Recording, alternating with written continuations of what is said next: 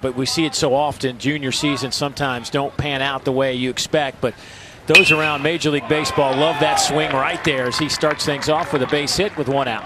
Well, it's interesting, really. You're getting some people that like him in the top half of the first round. But, you know, the truth is the conference numbers have. Oh, that one hits Meisner in the back, but he'll get up and he'll race to second base. And he'll get in there safely. That one goes on.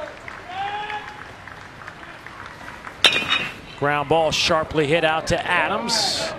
And he'll make the play. So Missouri will leave one. We've played. There's Dillard with an opening walk. 2-2 to Kessinger. They may be able to roll this one for two. And they do. Gray says he was safe.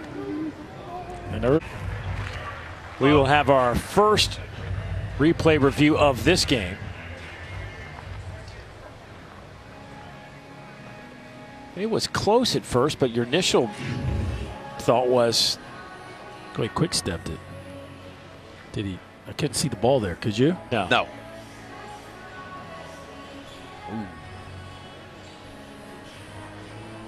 There's no question that is a closer play than I anticipated.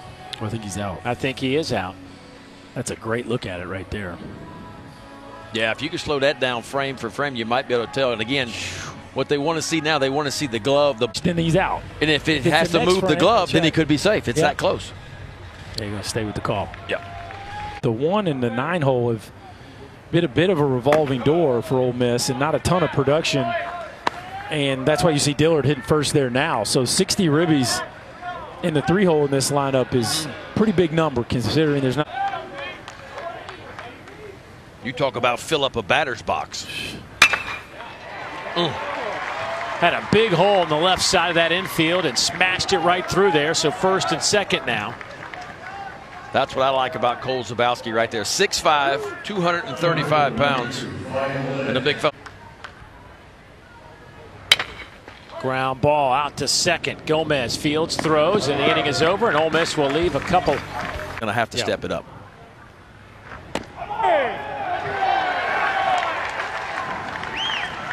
Etheridge hangs in there and gets the strikeout. First out of the inning. Late in the year for the Tigers. Earling and Peterson, and there is a nice stab at third by Keenan. Comes up, fire it, and they will get Gomez. So now Thomas Broyles. First pitch he sees out to center. Olenek on the run, can't catch it. Looked like he might have taken a little bad angle on that one. Third double of the year for Broyles. About it, because when they left Baton Rouge, everybody thought, matter of fact, they were in. Boy, what an at bat by James. Fouls off some pitches, lays off some other ones, and picks up an RBI. He'll have a double. It's back-to-back doubles for the Tigers, and they lead it 1-0. That's a good start for Missouri. Just coming off a really tough weekend where they got. Swing and a miss, inning over, but Missouri does pick up a run on back-to-back doubles. As of today.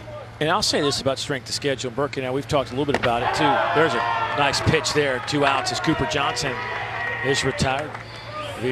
Piece of that is too, you know, with the imbalanced schedule, sometimes that strength of schedule could be down because they didn't grab all the toughest teams in the ACC. Gomez can't handle the awkward hop, and Servideo will reach with 2 outs. Well, here's one more on Florida State. The non-conference strength of schedule, 218.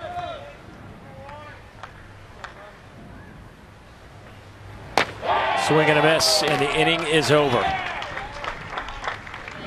From an offensive standpoint. And remember last year he had the bad hand that ended up costing him the season. Base hit off the bat of Ryan Olenek, whose average is at 351. It'll trickle up a little bit. Ryan hit 350 last year, so you know what type of hitter he is. And a 1-out base knock for the Rebs. Turn a fastball around quickly. And it's another youngster that looks like he's got some room to fill out. Just a freshman. One thing about those Ole Miss kids, they get in the weight room now. Oof. And that new weight room at their place is spectacular. Have you seen this ad? No, LSU's doing some things. Just continues to grow. Is LSU doing some things? I didn't know that. Little blooper. Meisner on the run, makes the catch. Can he throw to second? Double it up. Safe at second.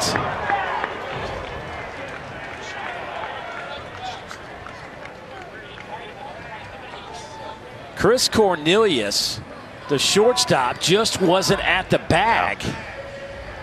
No, that's a missed opportunity right there. Steve Beazer may be going to talk about it, but I told you Meisner could go get it, and he hops to his feet, and for whatever reason, Chris Cornelius had just wandered off the base. Now, the glove might have gotten there, but there's the only play for Cornelius to be in right there is with the foot on the bag ready for a force out. I think he got it. I think he got him. I think he's going to be out, but you're right. I mean, he should have been on the bag with both feet, acting like a first baseman, ready to receive the throw. Must know, but it takes it out of the umpires here on the field, takes it out of their hands. They're going to say safe. Interesting. Swing and a miss, and the inning is over. So the Rebels will leave a pair of runners on base. Where does the ball need to begin so that it ends up being a good pitch to hit? Kessinger's going to have to make a quick throw, and he does, and they get the out. Good stretch over there from Adams. Or excuse me, Graham, and you see a little bit of that range from Gray Kessinger and the arm strength. Steve Beazer's not sure about it. You might want a review on this one. Kessinger, just a tough play because is Keenan going to catch it or not? Then he gets caught on his heels. Look how quick the transfer and release is. And that, I'm just telling you guys, he is a special infielder. And we got a handful of them in the league this year. Cam Shepard, errorless in the league this year for Georgia. Ooh, boy, we've had some tight ones, hadn't we, boys? That is tight. Watch the glove move. Now, again, look where the foot is. If he's at the front of the base, he's safe easy, but the foot lands in the middle of the base. If you get to the front edge, it's not even close. I think he's still going to get this call. I think that'll be overturned. What do you guys think? Just such a quick release. Yeah. That didn't go well. Yeah, but you didn't do it again, though, I'm sure. No. But people did give me crazy looks as I sat there and reminded myself out loud, I'm the cutoff, I'm the cutoff, I'm the cutoff. James goes down. Swing and a miss. Down goes Brumfield. So back-to-back strikeouts and now 2 outs in the inning as the lineup flips back to Chris Cornelius. It's about average. Well, when you look at Cooper Jones, I mean, you talk about 1.8 all day long, 1.8, 1.85, and that's a big difference. Cornelius slips that one through that 5-6 hole on the left side. So first and second now for the Tigers. And this is where Mizzou needs their guy to come up with something big. You don't know how many of these chances you're. He'll be a different guy in 1,000 at bats in the minor leagues. Called strike 3. And they brought him back 2 days later out of the pen. This will get in between the defenders, and Adams starts the inning off with a double. His 5th double of the year, and it came at a great time for Rebels. How about his 5th extra? Thomas Dillard, just a ground ball.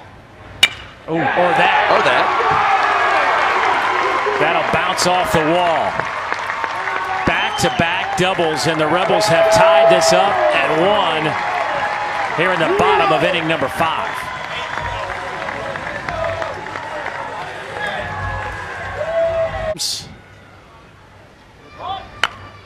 And Gray will lay down the bunt. It's a good one. James throws to first. Kessinger does his job. All right, let me ask you this question. Homers and 60 runs batted in. We know this. He can drive them in with the best of them in this league. And that one nicked him on an 0-2 pitch. Ouch.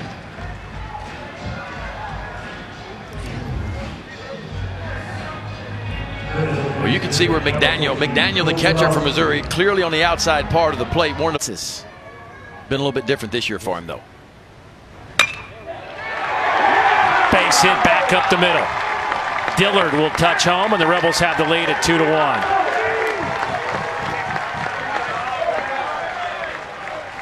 Well, they're on time for the off-speed stuff, aren't they? You heard Mike Bianco talking about.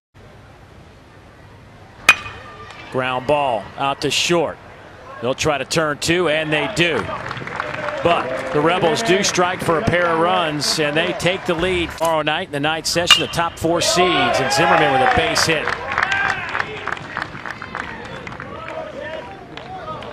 And the Gators find themselves in very unfamiliar territory. That's going to be a long 5 days. Yeah, the only discussion is with the 4 game when, let's be honest, you would not feel super comfortable if you got swept on the road there and lose your last 6 games, right? Oh, they got the double play. We'll continue that conversation next inning. But how about the play from Olenek? Speaking of Ryan out in center field, you saw a glimpse of his arm as he just kind of flung that. All things are clicking at all cylinders. Give me Caracci, 100%. Meisner will corral that in center field. So Cooper Johnson with the base hit. And you got 3 up, 3 down out of Olenek in a save situation against a good Tennessee team. Is it worth it? Is it worth it to you to run him back out there and see if he can do it back-to-back times? Runes, what you think? Well, 9th pitch of this at-bat. Ground ball. Kessinger right underneath his glove. Just missed it by a fraction. And we'll keep an eye on that Ole Miss bullpen now.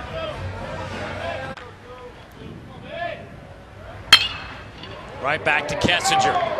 Steps on the bag. There's a double play. Happiest man on the field is Will Etheridge. Etheridge at 100 pitches. Swing and a miss. 101 was pretty good. What a day for Will Etheridge.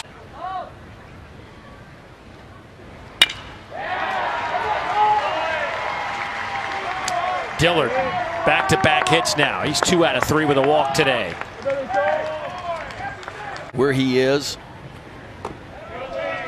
There's a walk to Kessinger, first and second now, and here comes your 3-hole hitter, Tyler Keenan. Breaking ball, base hit. What a job by Olenek. Oh, they're sending him. Here's the throw home. Out at the plate. Dillard is gunned down at the plate, and the inning is over. Come on, 3-4, get him. Called strike 3. Here we go. It healed up about a month ago, and he has been really good. And speaking of really good, Tyler Myers has come in out of that Ole Miss bullpen.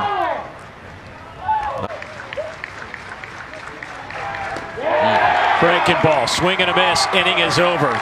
3 strikeouts for Tyler Myers in the 8th. That junior year, man, I've never seen anything like it.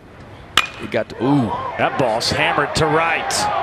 Broyles will watch it at the bottom of the wall. Meisner scoops it up, but a double for Servideo.